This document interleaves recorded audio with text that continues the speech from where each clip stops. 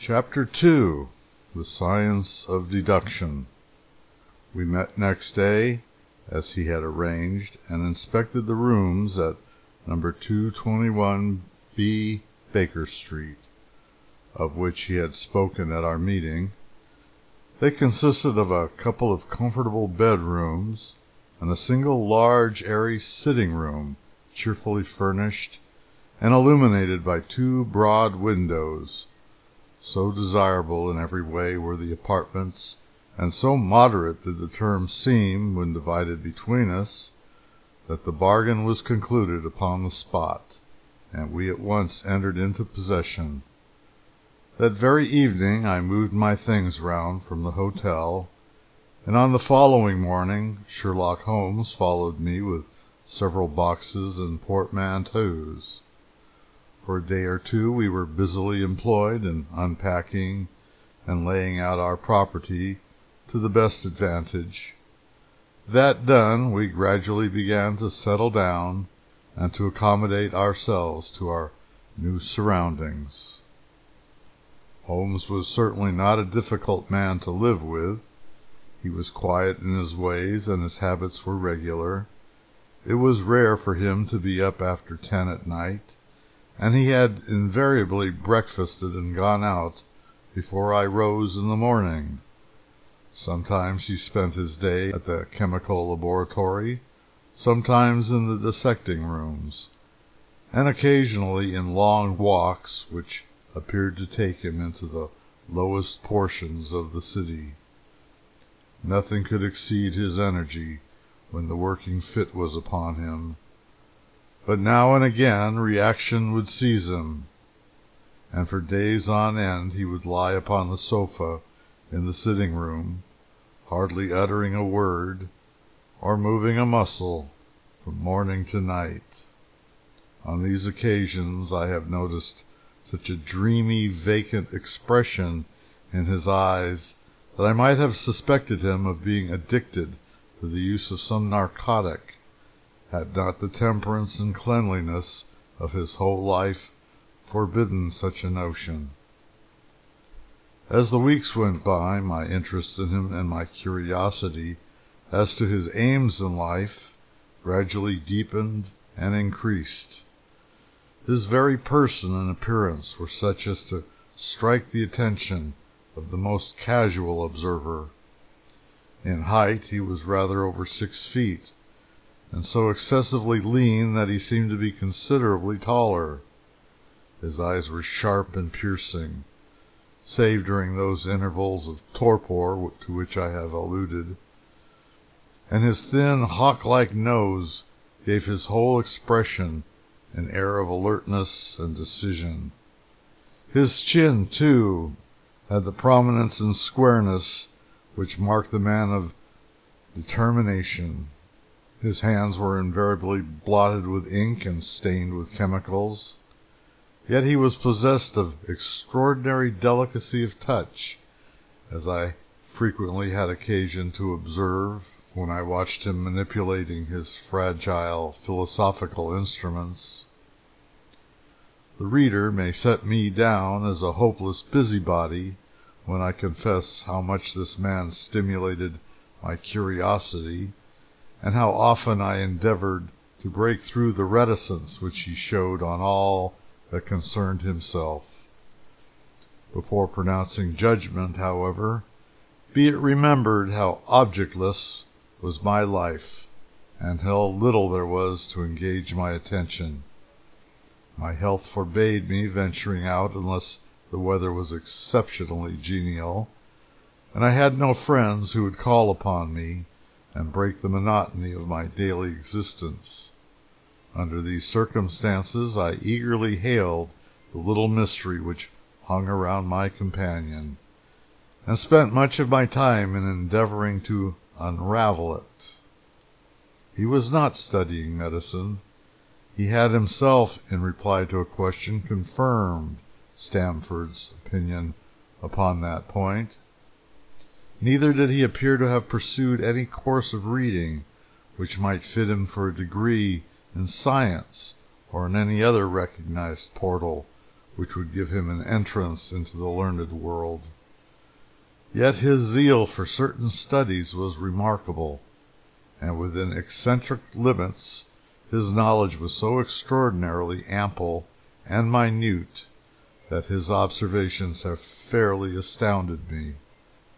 Surely no man would work so hard to attain such precise information unless he had some definite end in view. Desultory readers are seldom remarkable for the exactness of their learning. No man burdens his mind with small matters unless he has some very good reason for doing so. His ignorance was as remarkable as his knowledge. Of contemporary literature, philosophy, and politics, he appeared to know next to nothing. Upon my quoting Thomas Carlyle, he inquired in the naivest way who he might be and what he had done. My surprise reached a climax, however, when I found incidentally that he was ignorant of the Copernican theory and of the composition of the solar system. That any civilized human being in the 19th century should not be aware that the earth traveled around the sun appeared to be to me such an extraordinary fact that I could hardly realize it. "You appear to be astonished," he said, smiling at my expression of surprise. "Now that I do know it, I shall do my best to forget it." "To forget it?" "You see," he explained, "I consider that a man's brain originally is like a little empty attic, and you have to stock it with such furniture as you choose.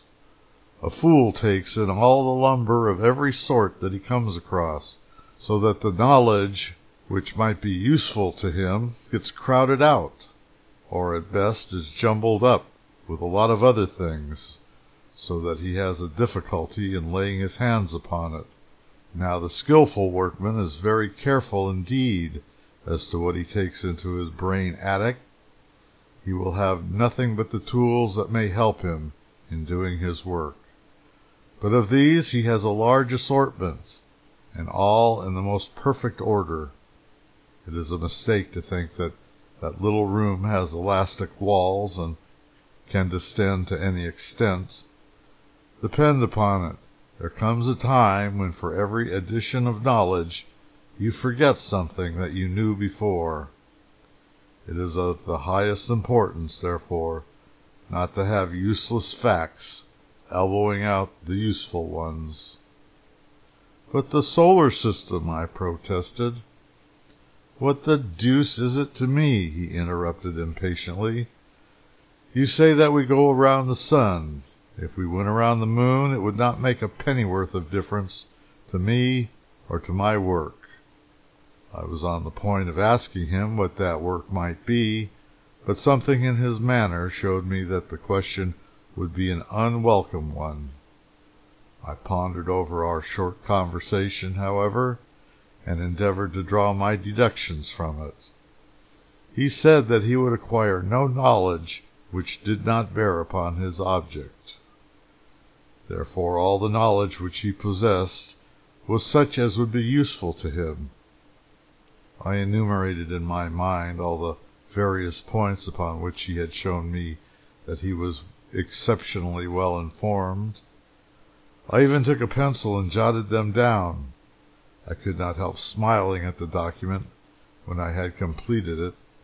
It ran this way: Sherlock Holmes, his limits: 1. Knowledge of literature, nil. 2. Philosophy, nil. 3. Astronomy, nil. 4. Politics, feeble. 5. Botany, variable, well up in the belladonna, opium, and poisons generally, knows nothing of practical gardening. 6. Geology, practical but limited, tells at a glance different soils from each other. After walks has shown me splashes upon his trousers, and told me by their color and consistence in what part of London he had received them. 7. Chemistry, profound. 8. Anatomy, accurate but unsystematic. 9. Sensational literature, immense. He appears to know every detail of every horror perpetrated in the century. 10. Plays the violin well. 11. Is an expert single-stick player, boxer, and swordsman. 12. Has a good practical knowledge of British law.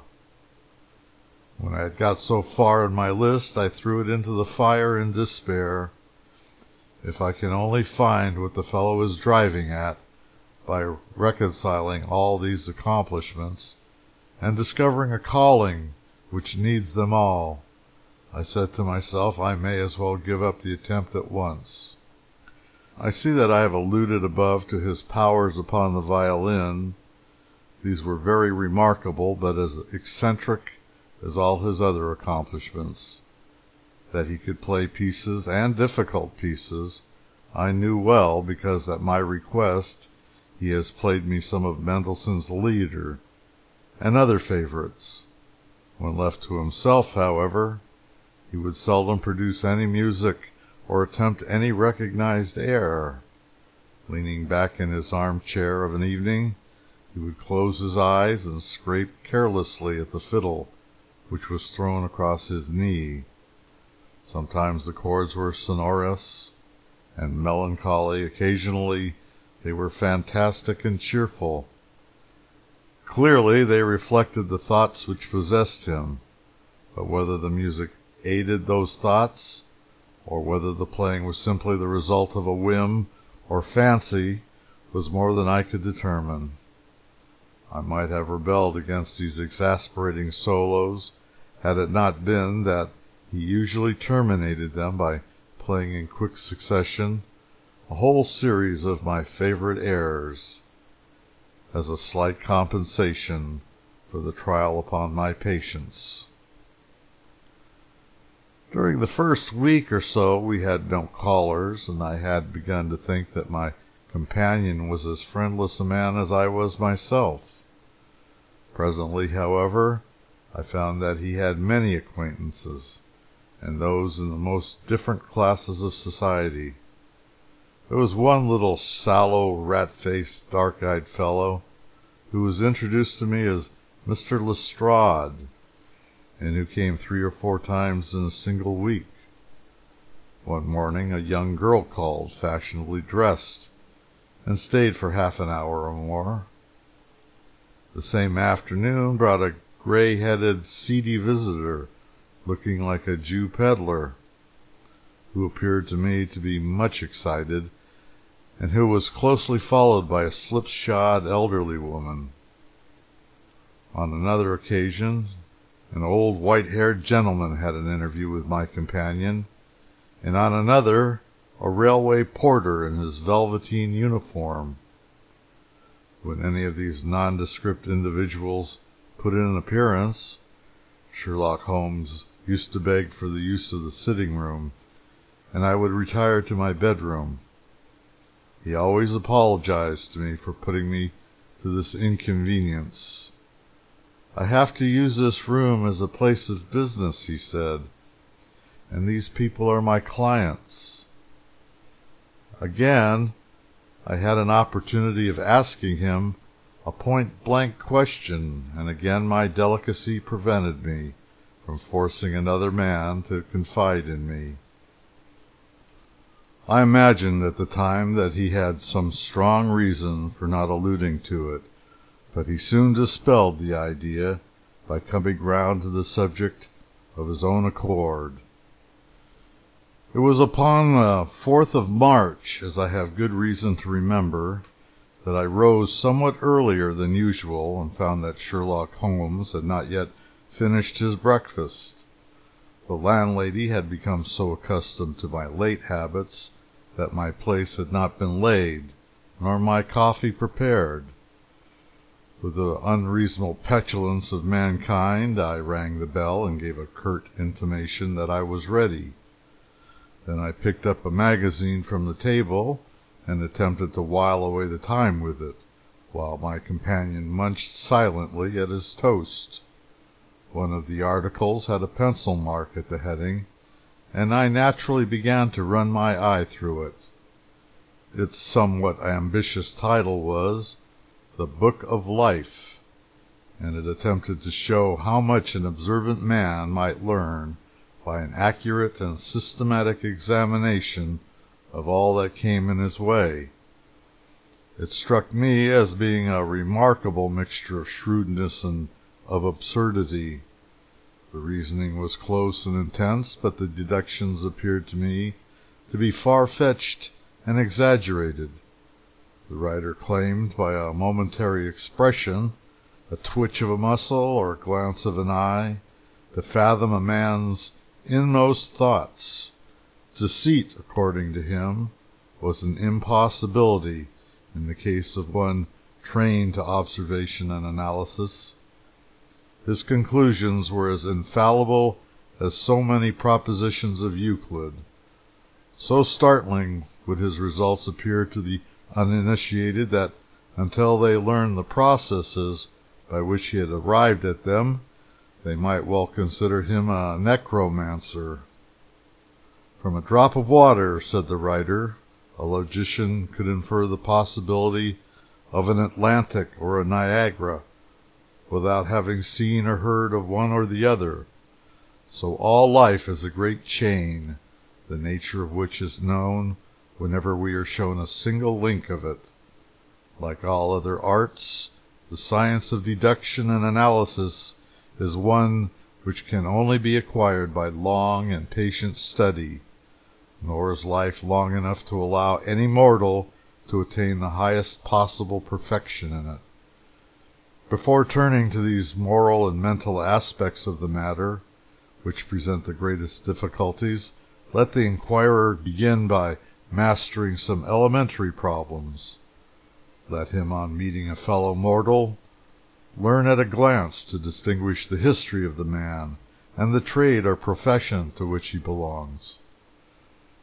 Puerile as such an exercise may seem, it sharpens the faculties of observation, and teaches one where to look and what to look for.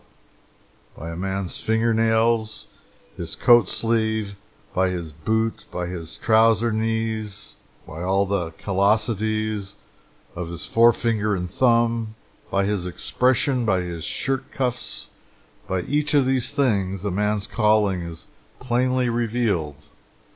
That all united should fail to enlighten the competent inquirer in any case is almost inconceivable. "What ineffable twaddle!" I cried, slapping the magazine down on the table. "I never read such rubbish in my life." "What is it?" asked Sherlock Holmes.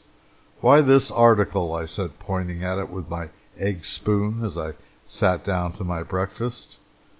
"I see that you have read it since you have marked it. I don't deny that it is smartly written. It irritates me, though. It is evidently the theory of some armchair lounger who evolves all these neat little paradoxes in the seclusion of his own study. It is not practical. I should like to see him clapped down in a third-class carriage on the Underground and asked to give the trades of all his fellow travelers. I would lay 1,000 to 1 against him." "You would lose your money," Sherlock Holmes remarked calmly. "And as for the article, I wrote it myself." "You?" "Yes, I have a turn both for observation and for deduction. The theories which I have expressed there, and which you appear to be so chimerical, are really extremely practical, so practical that I depend upon them for my bread and cheese." "And how?" I asked involuntarily. "Well, I have a trade of my own. I suppose I'm the only one in the world. I'm a consulting detective, if you can understand what that is. Here in London we have lots of government detectives and lots of private ones. When these fellows are at fault, they come to me, and I manage to put them on the right scent. They lay all the evidence before me, and I am generally able, by the help of my knowledge of history of crime, to set them straight. There is a strong family resemblance about misdeeds, and if you have all the details of 1,000 at your finger ends, it is odd if you can't unravel the 1,001st. Lestrade is a well-known detective. He got himself into a fog recently over a forgery case, and that was what brought him here. And these other people? They are mostly sent on by private inquiry agencies. They are all people who are in trouble about something and want a little enlightening. I listen to their story, they listen to my comments, and then I pocket my fee. But do you mean to say, I said, that without leaving your room you can unravel some knot which other men can make nothing of, although they have seen every detail for themselves? Quite so. I have a kind of intuition that way. Now and again a case turns up which is a little more complex. Then I have to bustle about and see things with my own eyes. You see, I have a lot of special knowledge which I apply to the problem, and which facilitates matters wonderfully. Those rules of deduction laid down in that article, which aroused your scorn, are invaluable to me in my practical work. Observation with me is second nature. You appeared to be surprised when I told you on our first meeting that you had come from Afghanistan. You were told, no doubt. Nothing of the sort. I knew you came from Afghanistan. From long habit, the train of thoughts ran so swiftly through my mind that I arrived at the conclusion without being conscious of the intermediate steps. There were such steps, however. The train of reasoning ran, here is a gentleman of a medical type, but with the air of a military man, clearly an army doctor then. He has just come from the tropics, for his face is dark, and that is not the natural tint of his skin, for his wrists are fair. He has undergone hardship and sickness, as his haggard face says clearly. His left arm has been injured. He holds it in a stiff and unnatural manner. Where in the tropics could an English army doctor have seen much hardship and got his arm wounded? Clearly in Afghanistan. The whole train of thought did not occupy a second. I then remarked that you came from Afghanistan, and you were astonished. It is simple enough as you explain it, I said, smiling. You remind me of Edgar Allan Poe's Dupin. I had no idea that such individuals did exist outside of stories. Sherlock Holmes rose and lit his pipe. No doubt you think you are complimenting me in comparing me with Dupin, he observed. Now, in my opinion, Dupin was a very inferior fellow. That trick of his of breaking in on his friend's thoughts with an apropos remark after quarter of an hour's silence is really very showy and superficial. He had some analytical genius, no doubt, but he was by no means such a phenomenon as Poe appeared to imagine. Have you read Gaboriau's works? I asked. Does Lecoq come up to your idea of a detective? Sherlock Holmes sniffed sardonically. Lecoq was a miserable bungler, he said in an angry voice. He had only one thing to recommend him, and that was his energy. That book made me positively ill. The question was how to identify an unknown prisoner. I could have done it in 24 hours. Lecoq took 6 months or so. It might be made a textbook for detectives, to teach them what to avoid. I felt rather indignant at having two characters whom I had admired treated in this cavalier style. I walked over to the window and stood looking out into the busy street. This fellow may be clever, I said to myself, but he is certainly very conceited. There are no crimes and no criminals in these days, he said curiously. What is the use of having brains in our profession? I know well that I have it in me to make my name famous. No man lives or has ever lived who has brought the same amount of study and of natural talent to the detection of crime which I have done. And what is the result? There was no crime to detect, or, at most, some bungling villainy with a motive so transparent that even a Scotland Yard official can see through it. I was still annoyed at his bumptious style of conversation. I thought it best to change the topic. "I wonder what that fellow is looking for?" I asked, pointing to a stalwart, plainly dressed individual who was walking slowly down the other side of the street, looking anxiously at the numbers. He had a large blue envelope in his hand and was evidently the bearer of a message. "You mean the retired sergeant of marines?" said Sherlock Holmes. "Brag and bounce," thought I to myself. "He knows that I cannot verify his guess." The thought had hardly passed through my mind when the man whom we were watching caught sight of the number on our door and ran rapidly across the roadway. We heard a loud knock, a deep voice below, and heavy steps ascending the stair. "For Mr. Sherlock Holmes," he said, stepping into the room and handing my friend the letter. Here was an opportunity of taking the conceit out of him. He little thought of this when he made that random shot. "May I ask, my lad," I said in the blandest voice, "what your trade may be?" "Commissar, sir," he said gruffly, "uniform away for repairs." "And you were?" I asked, with a slightly malicious glance at my companion. "A sergeant, sir. Royal Marine Light Infantry, sir." No answer?